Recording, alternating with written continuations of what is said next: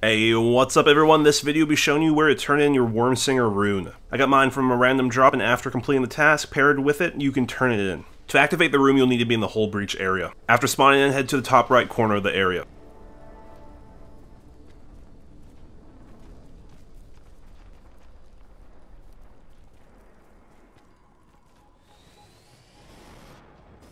Go into the room, make a left through the holes in the wall, head to the right side of the room, and you'll find where to activate it.